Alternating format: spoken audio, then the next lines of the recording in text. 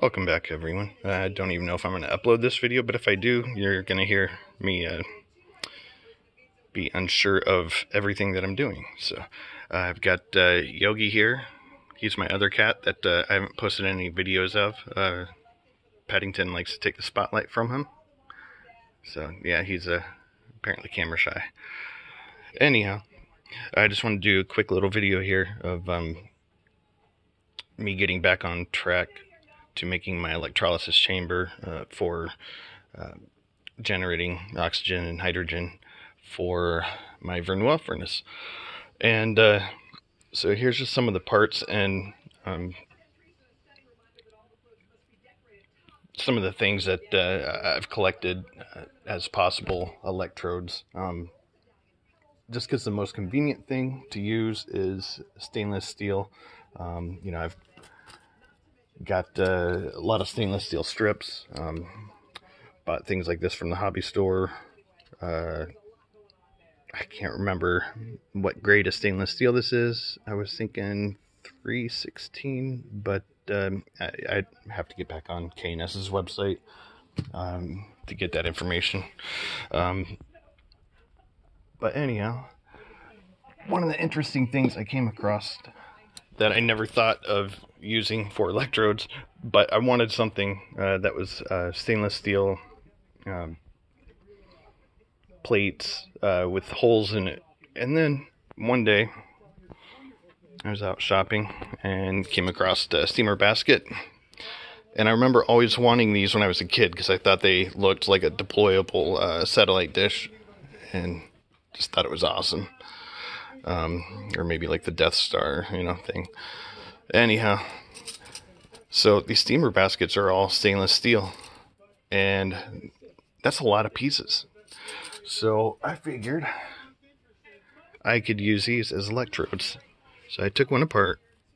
I've got all these pieces. I'm not sure if I'm going to flatten them down, but I figure what I will do is I've got all this PVC pipe that I bought. I've got actual pipe downstairs. These just a whole bunch of the fittings.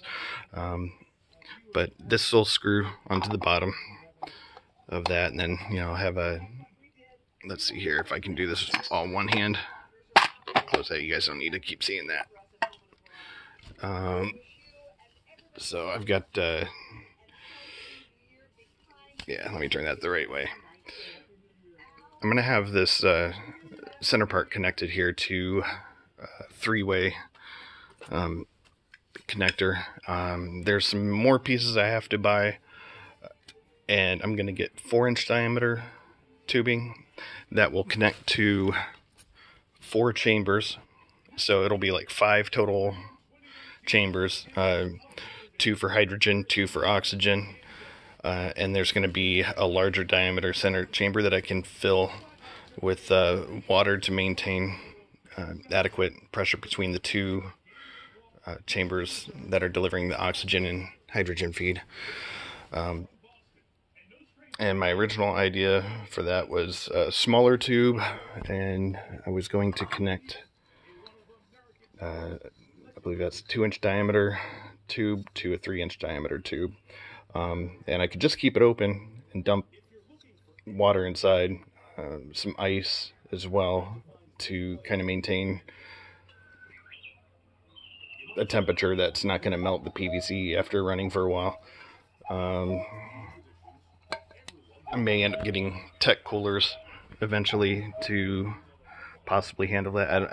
I've never messed with a tech cooler before, so I don't know how well they'd work in maintaining a constant temperature that doesn't exceed a certain amount. Obviously, you don't want to run on just cold water because that's not going to work that great. But anyhow, I've also got stainless steel wire in 19 gauge. I don't know, I figured I could use this for like prototyping, or even just use it between a couple of rods, and that way you get more space. But I think these plates will be good. Ideally, I would like to have thicker stainless steel. This appears to be, let me see, I know it's not 16th inch. It's probably about 32nd inch. Yeah, 1/32 inch plate. Yeah, what I'm planning on doing is taking one of these stainless steel strips here, or let's see, I just had a bigger one. I guess was this. Sorry, moving my camera all around to make you guys throw up. Yeah, I've got a larger strip I just had, because these wider strips do fit into here. So I figured I could place bends, drill a hole in the bottom. Oh, there's the other one. That's where it was hiding. So yeah, I figured I could drill a hole in the bottom there where I can put a bolt. This would be bent to 90 degrees with the hole in it. And that's my camera trying to range find or whatever. But yeah, that's what would hold the electrode in place, and then I could attach the anode and the cathode to the positive and negative leads to my power supply. And I figured I'd stack these. I don't know. I don't know if I'm going to flatten them out, but I'm probably going to have to bend them at a certain degree because I want to take up as much space as possible within the chamber. And basically it's just going to be, a strip that goes up with these plates staggered evenly on one side, and then for the side that's generating, say this is going to be for the oxygen, and then the other side is going to be for the hydrogen, and it's going to be pretty much the same setup. I'm going to use potassium hydroxide as my electrolyte. I don't remember everything. It's been a while since I've done any research into this. But anyhow, this video is getting a little bit long. And but yeah, there's a lot of advantages of using potassium hydroxide to sodium hydroxide. And of course, I don't want to use like anything with chloride in it, because then that generates chlorine gas.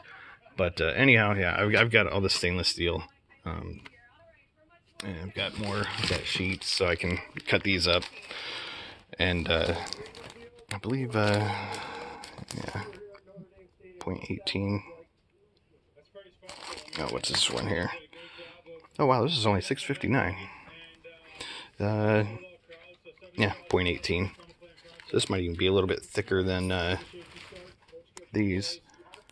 So yeah, I've got options. So anyhow, I'm going to be getting this thing built finally, and that way it's at least going to be 2 chambers of oxygen, 2 chambers of hydrogen. That'll connect into